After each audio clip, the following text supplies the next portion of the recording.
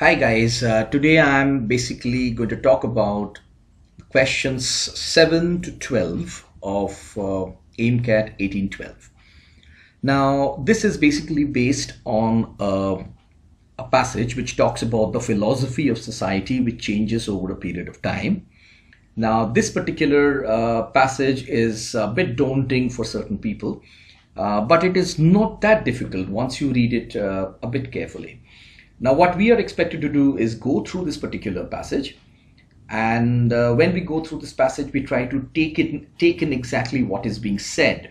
It is essentially divided into several paragraphs, and each paragraph is talking about each separate point. The first paragraph essentially says that for a philosophy of society to be effective, it must be as mobile and realistic. It needs to be flexible as the forces which it would control. So the forces keep on changing. This one also needs to change. Now, the fact is that the medieval society could not really change or adapt to time, and one of the problems which it faced was the problem which it specifically mentions is that of usury, or the money lender. He was a figure who was wanted at the same time and hated at the same time. So this is essentially what it is.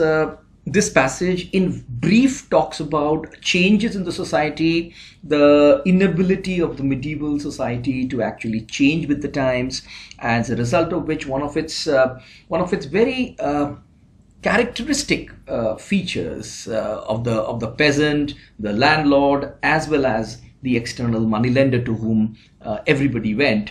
This kind of a situation created tension, even as the moneylender was a compulsory feature. He had to be there because everybody needed him. Now, this is essentially what the passage talks about. Now, how do we do the reading of this particular passage? You read the passage through certain stages. The first time when you read the passage only for a general understanding. You do not rush through the passage, but you do read the passage a little quickly. You do not read each and every word for its meaning. You do not read for detail. You read for essentially understanding what he is saying. So this is known as skimming. You essentially skim the passage to get a gist of the passage. What is the passage saying? And even if you do not understand one particular word, so it's all right. Even if you do not understand one particular word, you can go right ahead and get an overall understanding. So we have gone through this. We will essentially go through this passage and find out what is being said. You can always go back to your own AIMCAT 1812, and then you can read the passage yourself, because I am going to go directly to question number 7. Now, question number 7 talks about, according to the passage, reforms in medieval ethical doctrine were required because. Now, before I see the options, why was reform required in medieval ethical doctrines? It's written at the very first line that if a philosophy of society is to be effective, it must be as mobile and realistic as the forces which it would control. So that is the main reason.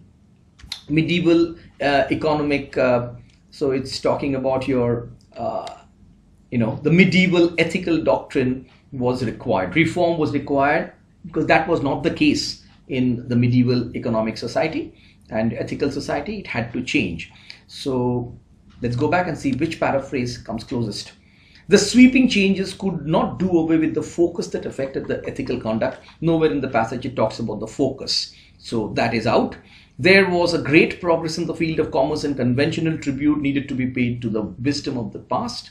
An absolute, this is definitely not the correct answer. So this is an obvious wrong answer. We go through this, and then we come to the new changes that helped in solving the problem of the conduct. No. It had not really solved anything. As a matter of fact, new developments in the social hierarchy, in the social structure, has actually created the problems, has actually made the problems even more severe. So we should be able to find a particular line which talks about it. Just give me 1 second. I should be able to find one line which should be able to tell you that, and the line is this was essentially something which was accentuated. So it was essentially something, the problem was something which was actually accentuated by changes which were happening. So A cannot happen, B cannot happen obviously, and D, the vast changes in the scenario aggravated the problem, seems to be the only one which is correct, because C is also wrong. So let's check our answers. That should be the correct answer. Now we move on to question number 8, because we have already read the passage. We know what is being talked about. Let's go to 8 right now. When we go to 8 says that the special economic malaise of an age is naturally the obverse of its special qualities. So we go down to that particular passage and see what is the author referring to. The special economic malaise of an age. The special economic malaise of an age is the obverse or the opposite of its special qualities. What is the special quality? The special quality is that it is not the exploitation of the wage earning proletariat from its employers, but from the relation of the producer to his landlord, and at the same time there is also the capitalist. So this is it, three people: the capitalist, the producer, the landlord, and it's not really the employed and the employer. So we have the serious economic problems of an age are the reverse of its noteworthy traits. But what is he specifically referring to? A is out. Independence in vocation and dependence on external assistance go hand in hand. This seems to be somewhat similar to our paraphrase. Independence in vocation, because it is no longer an employed person who is essentially doing somebody's bidding. Here it is a person who is a producer, and his relationship with the landlord on one hand, and on the other hand there is the moneylender. So the third one, remarkable economic feature of the society generally has an opposing trend. Again, a very general statement, because the question is a very specific question referring to a particular line. Therefore the answer needs to be a textual answer.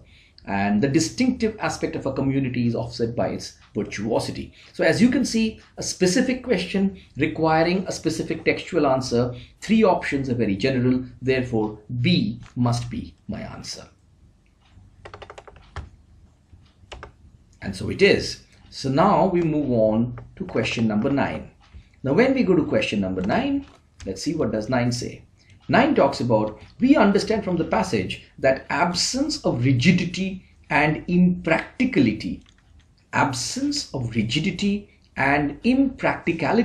in an ideology would enable it to absorb present trends in order to shape the future.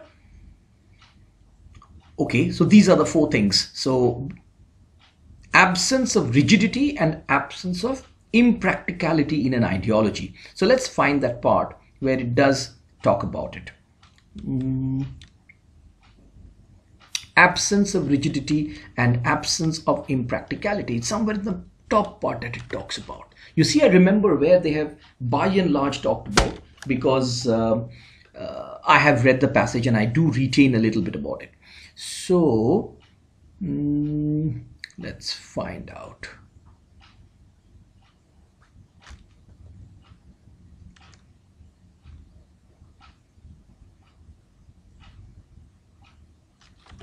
Right, so we go back to the first line, that is the absence of rigidity. So it has to be mobile, flexible. Absence of rigidity means flexible, and it has to be absence of impracticality, which essentially means that it has to be realistic. So we come, if a philosophy or a society is to be effective, that's a word, it has to be effective. It must be as mobile and realistic as the forces which it would control. So it has to be effective in order to control or shape. So now let's take a look at it. Would enable it to absorb present trends. Well, the line does not talk about absorbing present trends in order to shape the future. It's not so much shape the future as about controlling the future. It's about controlling and is it the future? So it says if philosophy is to be effective, it does not say anything about it. It says that for a society, philosophy of society to be effective, it must be flexible and realistic as the forces that it would control. It says nothing about the tense. Let's move on. Would enable it to provide solutions for day-to-day problems. No, it's not mentioned in that line. Would render it efficacious in the role of regulation. Efficacious, effective in the role of regulation, control. Yes, this seems to be pretty close. to my paraphrase would render it sound enough to help society face challenges not mentioned. So my paraphrase was that in order to, if a particular philosophy of the society is to be effective, then it must be, it must have basically a lack of impracticality, which means it must be realistic, solidly rooted to the ground, and it must also be something which is effective, or they should be and it should be flexible. So flexible means lack of rigidity. So this seems to be the answer. So C should be the ideal answer, and so it is. So we now move on to question number 10. What does 10 talk about? According to the passage, Tudor England was called distributive state because. Now, why is Tudor England? In spite of the property, Tudor England was still a distributive state. Why? It was a community in which ownership of land and the simple tools used in most industries was not the badge of a class, but the attribute of a society in which the typical worker was a peasant farmer, etc., etc., etc. Right. So basically the capitalists were the proprietors and the industries, and they played a role of rich landlords in medieval England? No, obviously not. Most working people owned material resources. Yes, they owned land, they owned tools, because land and tools were not something which was restricted to a particular class, but it was something which was communities. That seems to be okay. An average worker was a peasant, a tradesman, craftsman, a land was freely distributed. Yes, that was characteristic of the society, but that was not the reason why it would be called a distributive state. Remember one thing, there would be choices which would be obviously incorrect. There would be choices which are fairly close, and you have asked me how to, many times you have asked me how do we distinguish between the two. There would also be answers which are correct in the sense that they are mentioned in the passage. However, what is important for you to note is look at the question. Does the answer which is mentioned in the passage, does that answer the question? Here, for instance, an average worker was a peasant, tradesman, craftsman, land distributed to them. That's true, but that is not the reason why it is called a distributive state. The beggars in England, obviously that is wrong. So the answer, ideally speaking, should be B, because as it says, if you take a look at it, that it was a community in which ownership of land and of the simple tools, so these are material resources, used in most industries was not the badge of a class, but the attribute of a society. In this society, of course, typical workers were peasant farmers, tradesmen, etc., etc. So my answer should be B. B should be my answer. And so it is. Now we move on to question 11 and then one more, and then hopefully you should be able to attempt them yourself. Now we come back and see the Middle Ages, the common man could not explain why usury was wrong. Okay, so if the common man was asked why usury was wrong, he would have quoted from the scripture. If he was asked for a definition of usury, he would have repeated the words of a member of parliament who spoke, that it standeth doubtful what usury is. We have no true definition of it. Now, in the Middle Ages, the common man could not explain why usury was wrong because the word usury had different connotation as it was a stretchable term. The scriptures did not guide him adequately and hence he remained confused. St. Thomas gave varied interpretations of usury in his doctrines, and St. Raymond's manual provided different definitions of usury. A member of parliament claimed that there was no true definition of usury. Now, if a common man was asked why usury was wrong, he would have, so the common man could not explain why usury was wrong. He could not explain why it was wrong. If he was asked why usury was wrong, he would have quoted from the scripture. If he was asked for a definition of usury, he would have repeated in the words of the parliament, it standeth in doubt what usury is. Okay.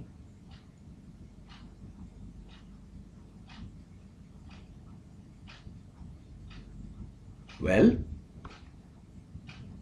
let's see the answer.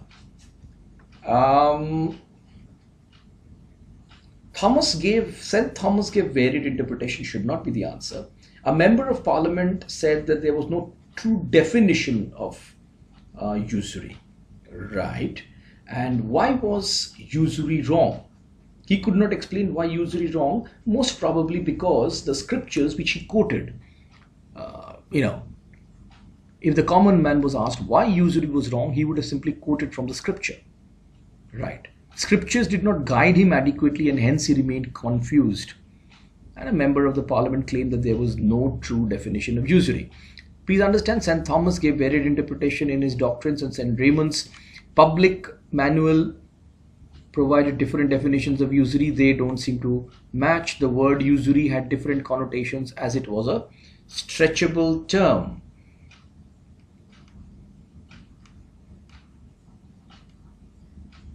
In reality, alike in Middle Ages, the word usury had not a such specialized sound. Okay.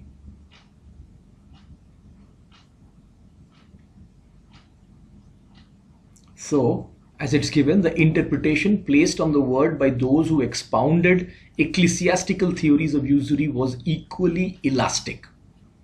Okay, it was elastic. So, the word usury, elastic, stretchable term. So, that's it. The word usury had different connotation as it was a stretchable term. The scriptures did not guide him adequately and hence he remained confused. We are told that he quoted the scriptures. The scriptures did not guide him adequately is an assumption, so that's why I should not go for it. St. Thomas, St. Raymond not mentioned. St. Thomas might be mentioned even though it might be in a different context. St. Raymond is not mentioned, hence we are not concerned about that part. Member of the parliament has claimed that there is no true definition of usury. The question is why usury was wrong. So that is not the correct answer. By default, the answer should be A, but if you want to know the reason, it is given out there. That it did not have a specialized sense, it was a stretchable term, and interpretation placed on the word by those who expounded ecclesiastical theories of usury was equally elastic, and therefore it was a stretchable term. Right, so now we move on to the last question, question number 12, and that should bring us to a close of this particular passage. So, which of the following best conclude and complete the last sentence of the penultimate paragraph of the passage? So, you're talking about it, the essence of the medieval scheme of economic ethics. Now, one of the things is that we should always look at the top two lines of a passage. That should give you an idea of what the topic is all about. And this is almost like a last sentence, the paragraph completion. So this particular sentence should not be something which opens up another topic which requires new explanation. So let's look at that. It is not surprising that there should have been a popular outcry against extortion. The doctrine as to the ethics of economic conduct, which had been formulated by medieval popes, was rehearsed by the English divines of the 16th century, not merely as conventional tribute paid to a formal piety to the wisdom of the past, but because the swift changes of the period in commercial and agricultural had not softened but accentuated the problems of conduct for which it had been designed. Okay? So the problems had been accentuated. Fine. And then it goes on.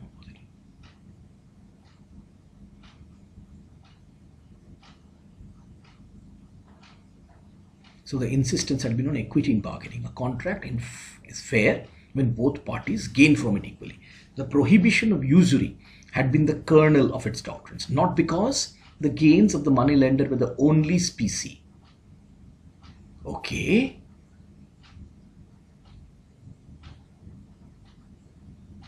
But because in the economic condition of the age, they were most conspicuous species of extortion. But because extortion had a way of life for many is not mentioned, so I'm not going to talk about it. Because the gains of the moneylender destroyed his own moral title, he had every man's living and no man's duty, again, doesn't close the paragraph. This is talking about something else. But because they were one subordinate element in a comprehensive system of social philosophy which gave its own poignancy to the controversy of which it became the center.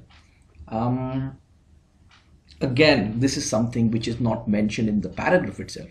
By default, it should be B, because B says, because look at the sentence. The prohibition of usury had been the kernel of its doctrines. Why was prohibition the center point of its doctrine? Not because the gains of moneylender were the only specie, okay, but because in the economic conditions of the age, they were the most conspicuous species of extortion. And we have already talked about extortion in the beginning.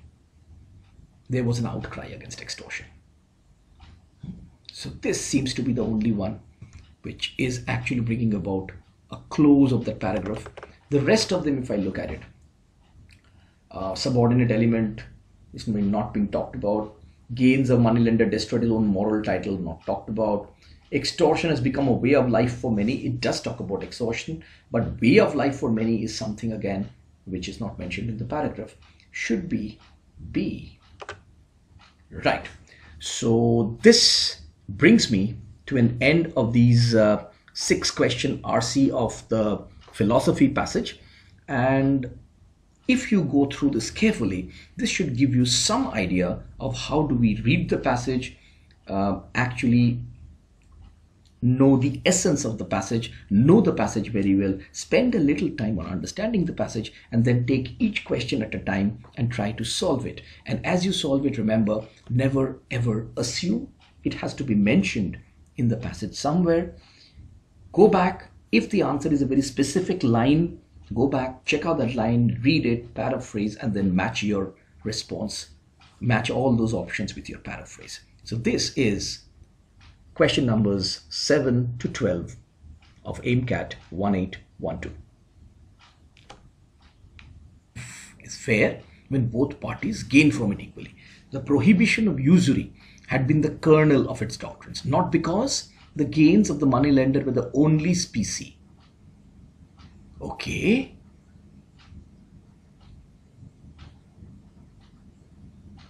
But because in the economic condition of the age, they were most conspicuous species of extortion.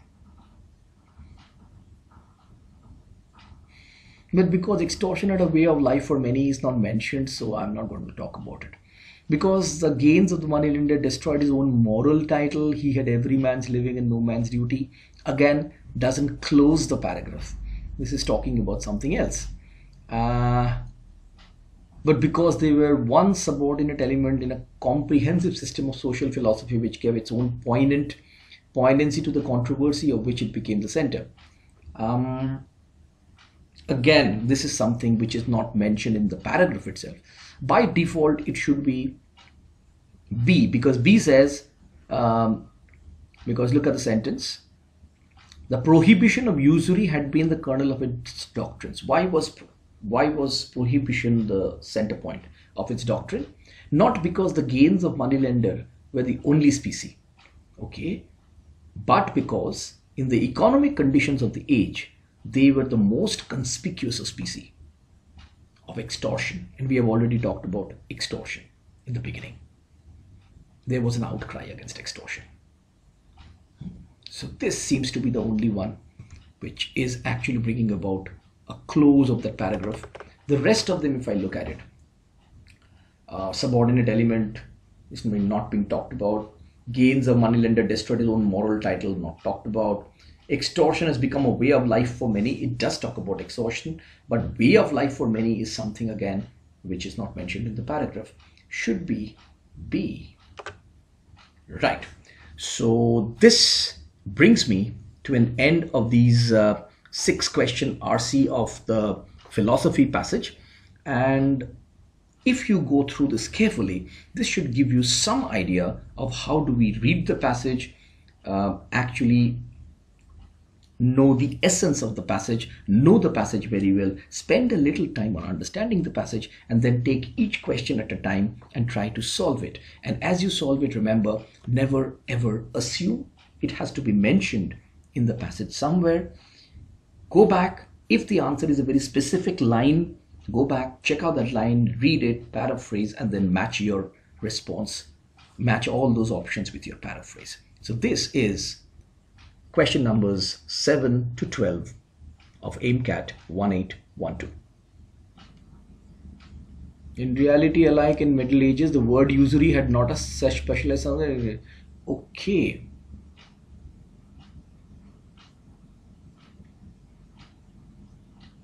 So, as it's given, the interpretation placed on the word by those who expounded ecclesiastical theories of usury was equally elastic.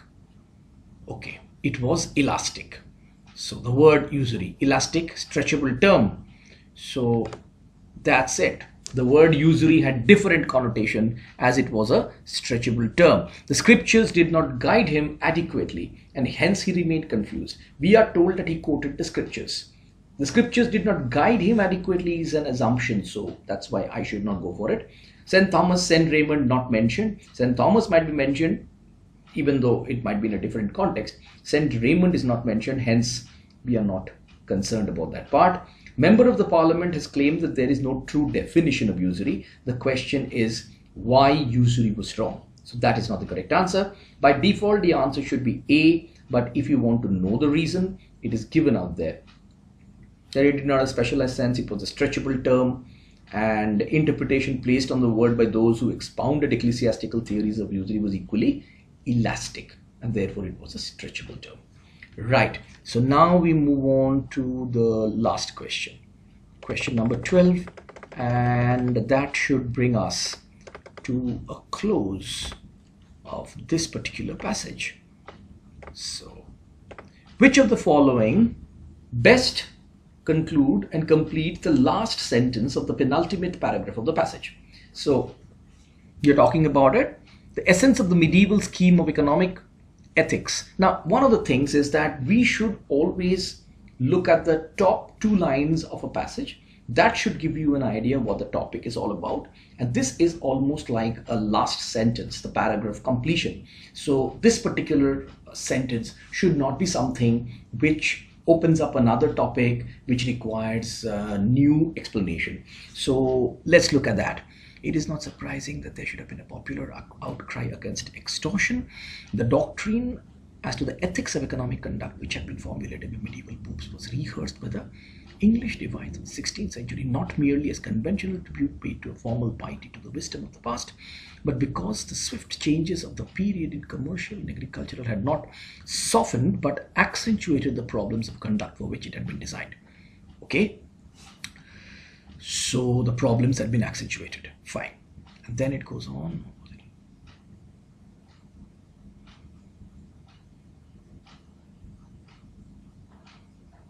So the insistence had been on equity in bargaining, a contract. This was essentially something which was accentuated. Right.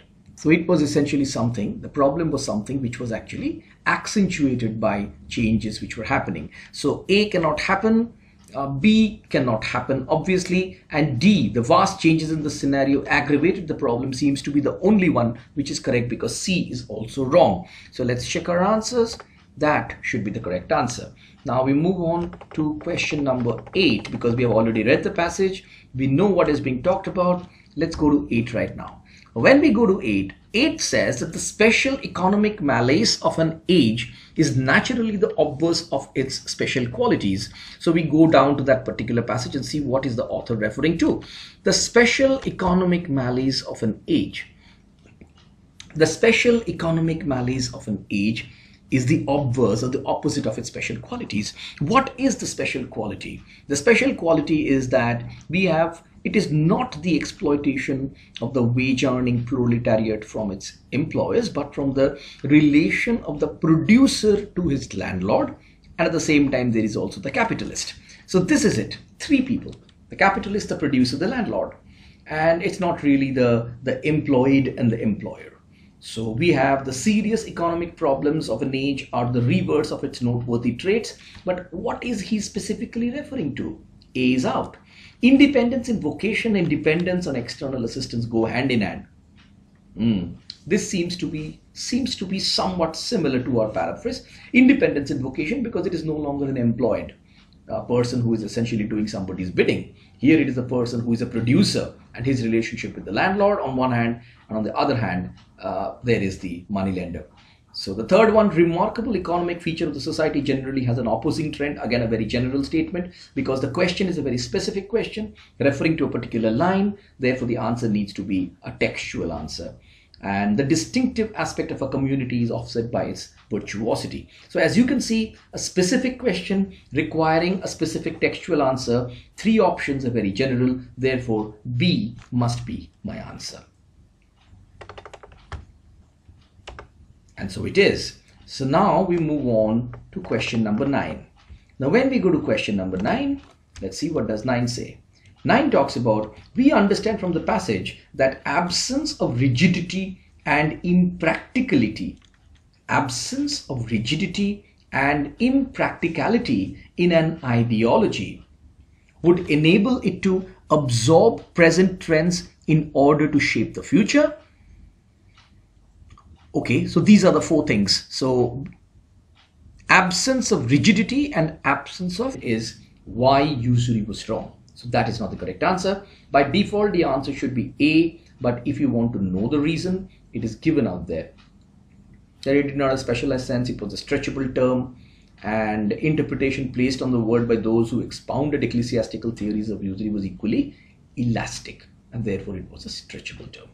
Right, so now we move on to the last question, question number 12, and that should bring us to a close of this particular passage. So, which of the following best conclude and complete the last sentence of the penultimate paragraph of the passage? So, you're talking about it, the essence of the medieval scheme of economic ethics. Now, one of the things is that we should always look at the top two lines of a passage. That should give you an idea what the topic is all about. And this is almost like a last sentence, the paragraph completion. So this particular sentence should not be something which opens up another topic which requires new explanation. So let's look at that. It is not surprising that there should have been a popular outcry against extortion. The doctrine as to the ethics of economic conduct, which had been formulated by medieval popes, was rehearsed by the English divines of the 16th century, not merely as conventional tribute paid to a formal piety to the wisdom of the past, but because the swift changes of the period in commercial and agricultural had not softened but accentuated the problems of conduct for which it had been designed. Okay? So the problems had been accentuated. Fine. And then it goes on.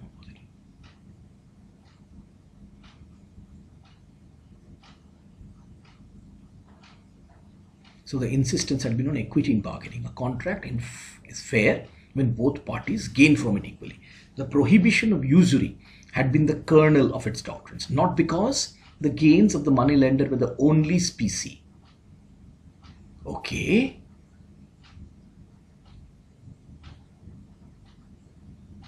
But because in the economic condition of the age, they were most conspicuous species of extortion. But because extortion had a way of life for many is not mentioned, so I'm not going to talk about it. Because the gains of the moneylender destroyed his own moral title, he had every man's living and no man's duty, again, doesn't close the paragraph. This is talking about something else. But because they were one subordinate element in a comprehensive system of social philosophy which gave its own poignancy to the controversy of which it became the center. Again, this is something which is not mentioned in the paragraph itself. By default, why usury was wrong? He could not explain why it was wrong. If he was asked why usury was wrong, he would have quoted from the scripture. If he was asked for a definition of usury, he would have repeated in the words of the parliament, it standeth in doubt what usury is. Okay.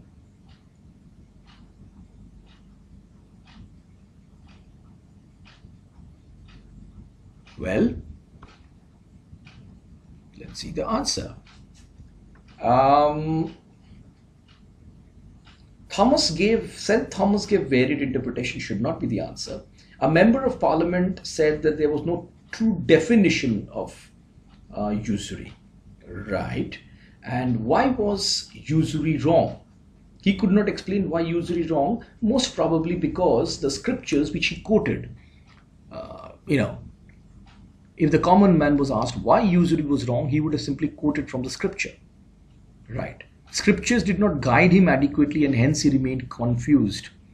And a member of the parliament claimed that there was no true definition of usury. Please understand, St. Thomas gave varied interpretation in his doctrines, and St. Raymond's public manual provided different definitions of usury. They don't seem to match. The word usury had different connotations as it was a stretchable term.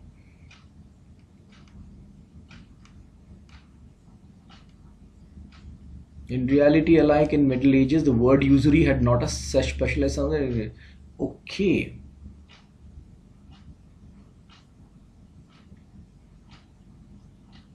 So, as it's given, the interpretation placed on the word by those who expounded ecclesiastical theories of usury was equally elastic. Okay, it was elastic.